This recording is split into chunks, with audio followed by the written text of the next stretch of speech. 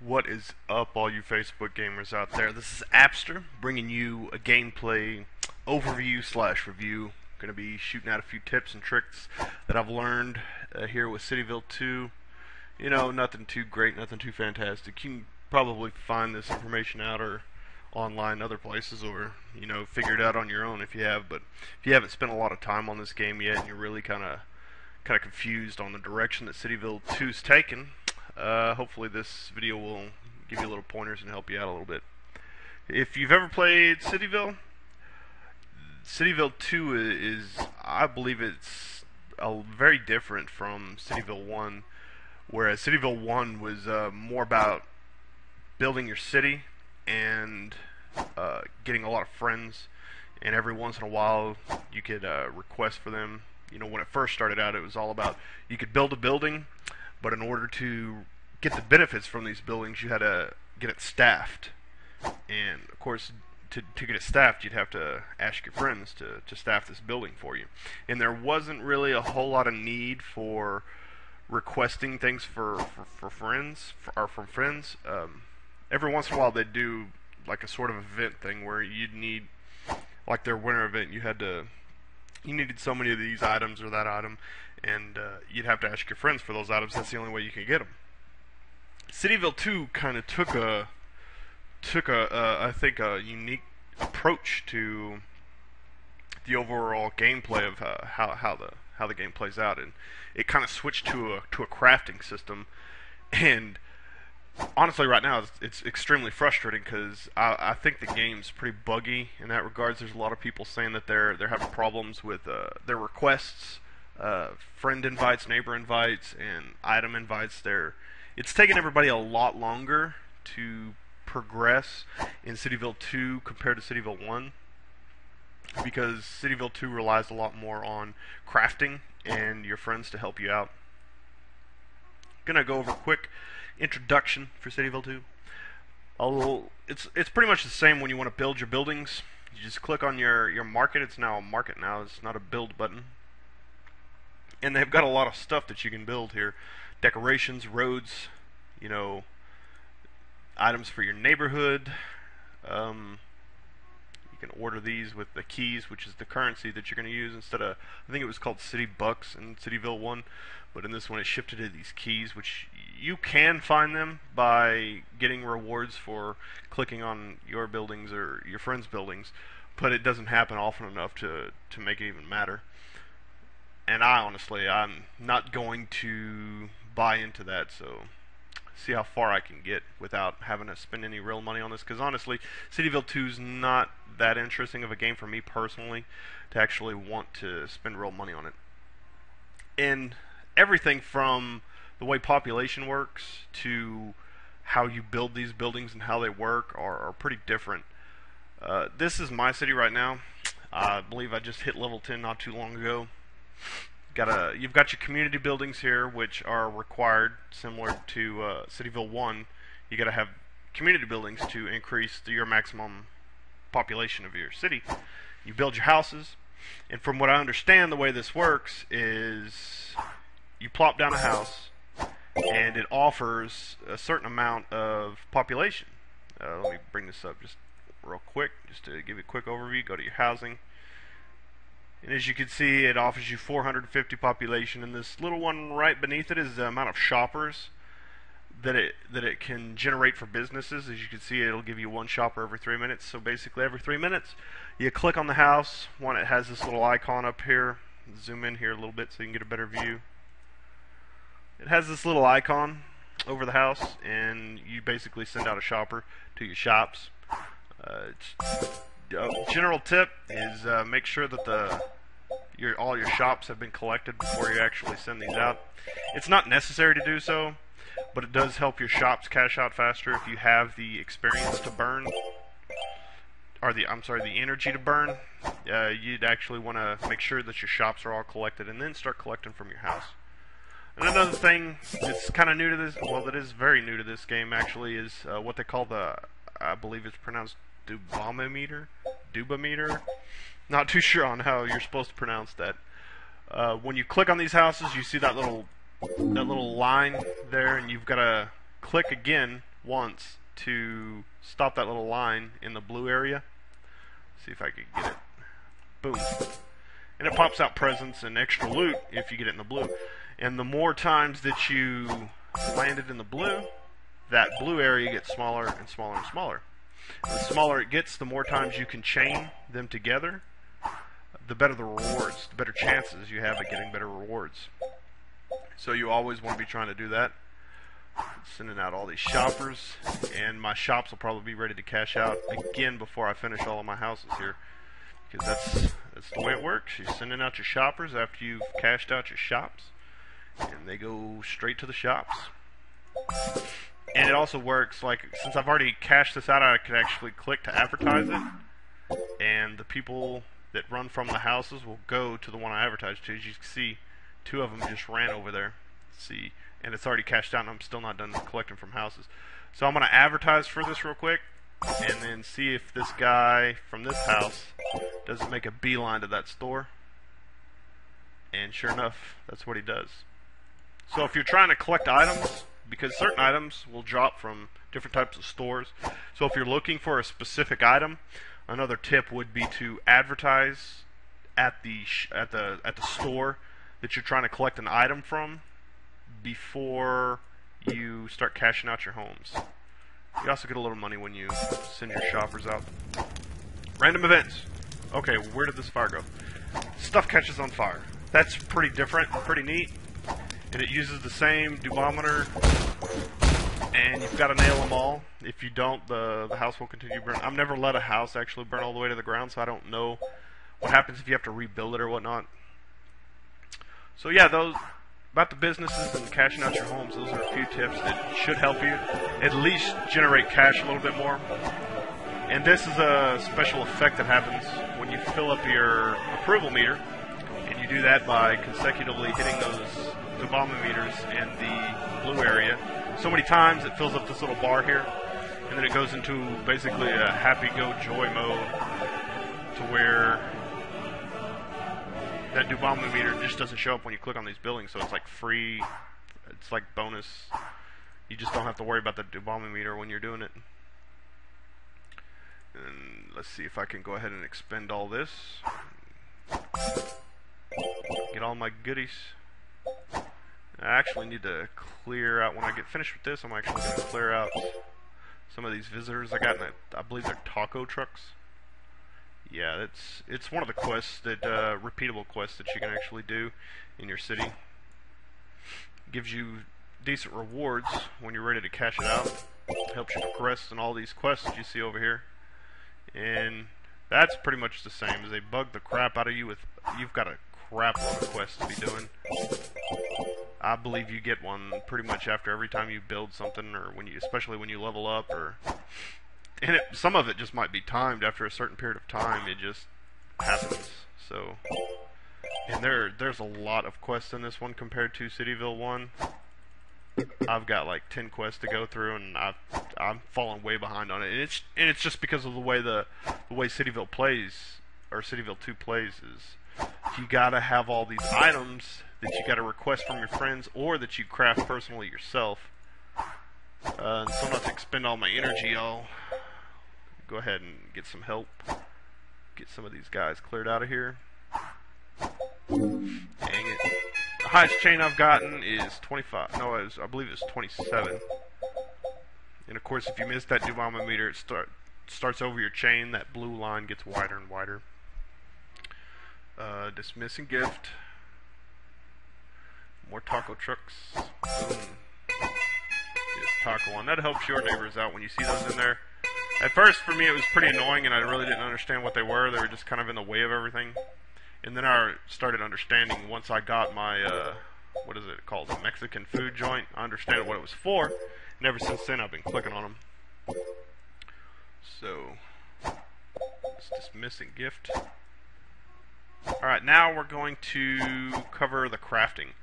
Like I said, a lot of the buildings that you want to use require certain materials. If you click on, there's several different crafting buildings.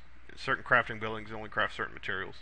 Once again, you've got to have items to craft items to finish buildings.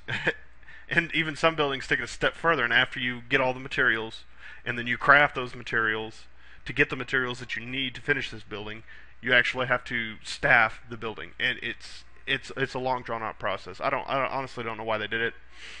It's kind of frustrating, but if you're a fan of the CityVille games, then you deal with it and you live with it. That's what we play for, because in our opinions, that's fun. It is a very social game, because if you're not communicating with your neighbors, if you're not asking them for things you need, and you're not in touch with them, it's going to take you a while to progress in this game, and you're not going to get very far. There are some annoying limitations too. Like if you come in here, this is kind of another tip. Don't come over here and click on free gifts and pick a random item. We'll just say this free battery, it's 1 energy. I mean, nobody wants 1 energy. But don't do this. Don't send them these random items, because they actually make posts and requests for the items that they need. And if that's the first thing you do, usually this will pop up right when the game loads. And if you come in here and you just say, yeah, I'm going to send everybody, and you just select all, you're going to send this item that you're not even sure if they're going to want, and you're going to use up all your available your send requests, because there's a certain amount of send requests that you could do each day. I guess it's a 24-hour period. It might be a 48-hour period, but it's completely bugged either way, so there's really no telling. But you don't want to be sending those free gifts. You actually want to be checking your mail. Go ahead and check the in-game mail up top up here. You want to be clicking on that, and this is where your neighbors are going to be asking for the items that they need. See, this guy's wanting ribbons. If you had hit your cap of send requests, you actually couldn't. You could still send them through your mail, but you couldn't help them out further by if you took a visit to their city. And down here, which is also a new feature, this little chat feature here, you couldn't help them out and send them more of what they need, because you've already had hit your send request or your gift request.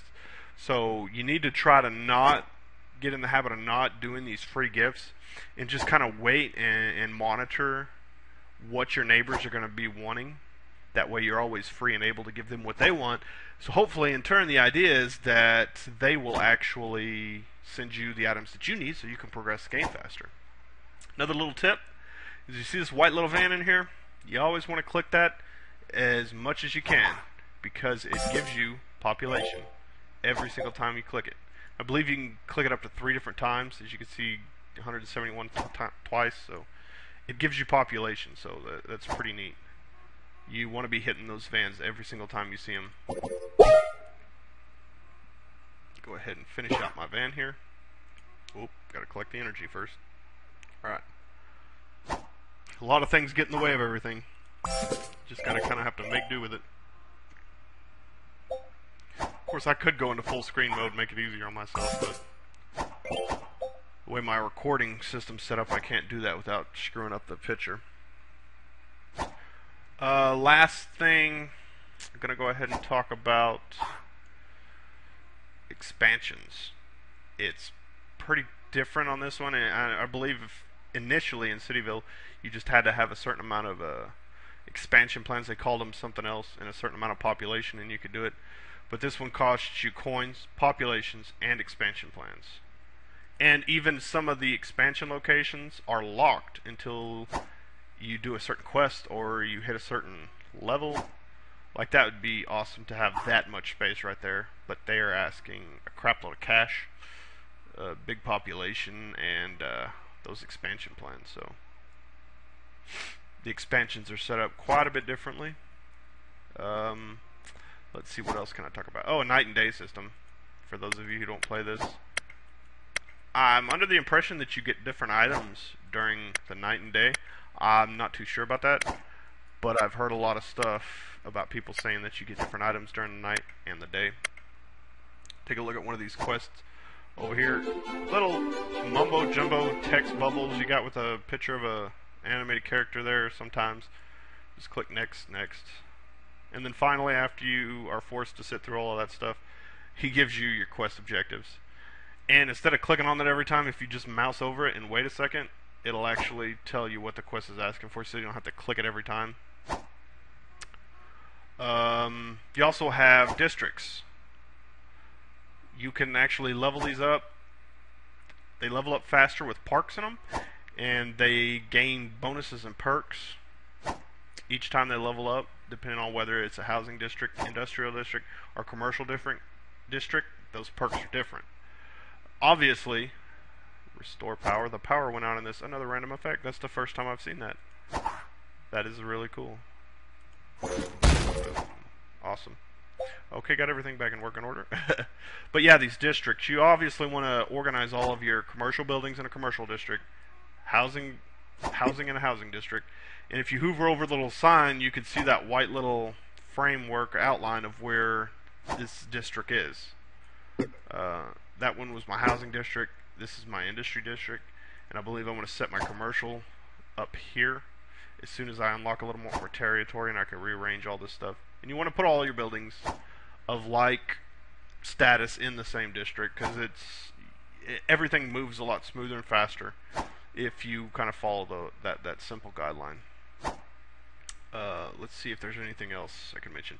Down here, I'm not sure if anybody's aware of this, but there's a green lightning bolt by your neighbors down here, and that just tells you that you're able to go to there, visit their city, and actually spend your 5 energy there.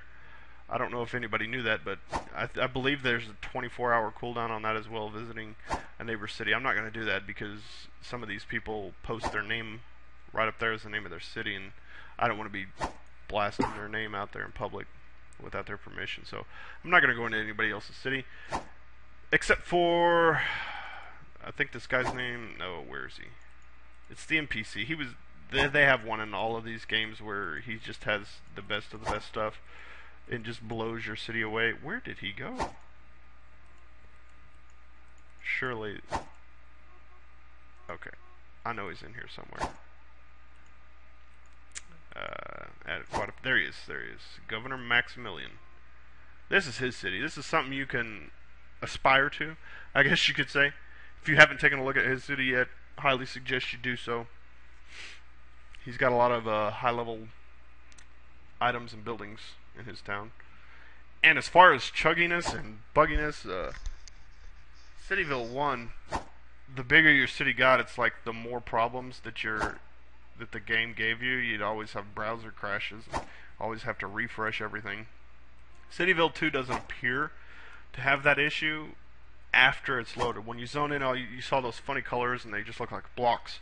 But after that gets loaded, it seems to run just fine. I mean, you could see that this it's fairly decent size, and he's got a lot of tall buildings, a lot of graphics going on in it. It runs really smooth. I haven't come across the annoying error messages that I am plagued with in CityVille. It's why I don't play CityVille anymore, because my city's just so large that it takes forever to load anything, and half the time when it does work, it'll crash in 5 minutes, and then all that work that I did has been lost.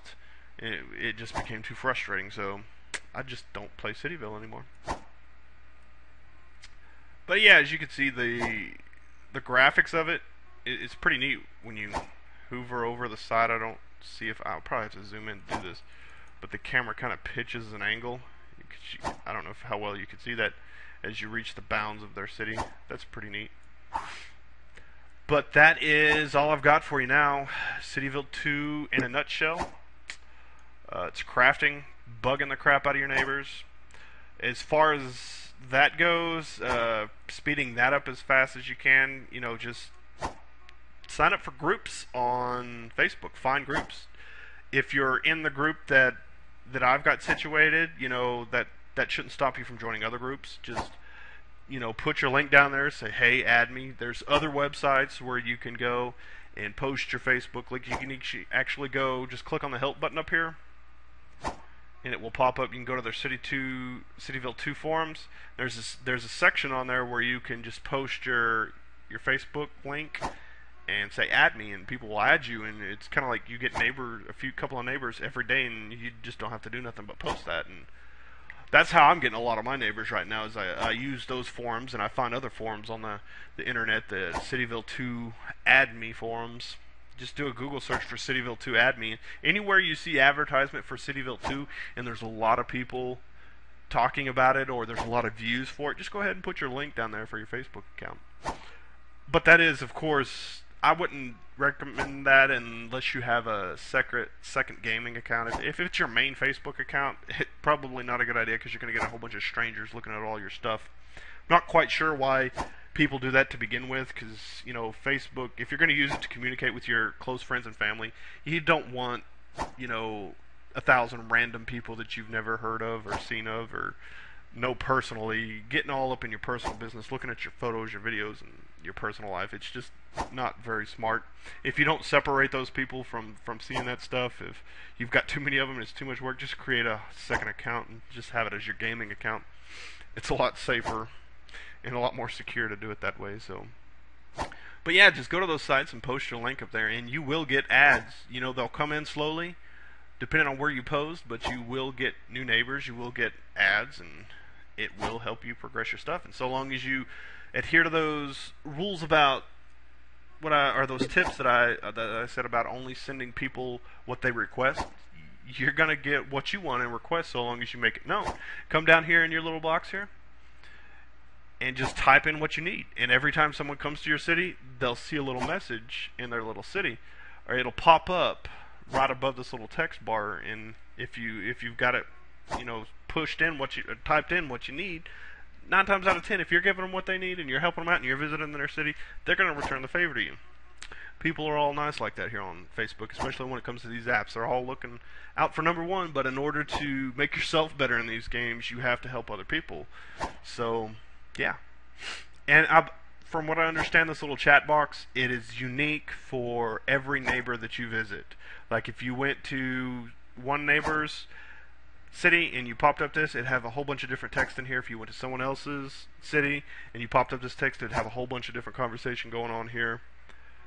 Use that to communicate with people. Like, you could drop by and just type in a message, hey man, what are you looking for, what can I send you, and just copy and paste that every time you go into a city, and you'd be surprised by the amount of people that actually come back to you and actually communicate with you and say, hey, if you give me this, I'll be giving you this, what do you need? You know, that's how it goes.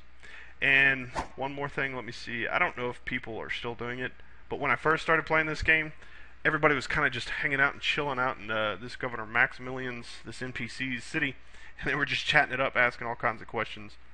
I don't know if people are still doing that. I think it's kind of tapered off and died. Yeah, there doesn't appear to be anything going on in it now. Maybe because a lot of players are getting frustrated with CityVille 2 in its current state right now. And they probably just said the hell with it and not playing very often. But I have faith in Zynga. They will get on these issues. It'll take them a while, but they'll get them hammered out, and it'll eventually work itself out. But yeah, that's it. That's all I've got for you today. So hope you enjoyed the video. I'm gonna leave a link in the description to a CityVille group that I actually started. I'm posting a lot of tips, a lot of helpful information that I find out that helped me progress, and it's a good community. Got a couple hundred members already, shooting out those add me links and hoping to grow the group. So if you're interested, go ahead and join us. It's not going to hurt. The least you're going to get out of it is a couple of more neighbors. So that's all I've got for you today, and thank you for watching.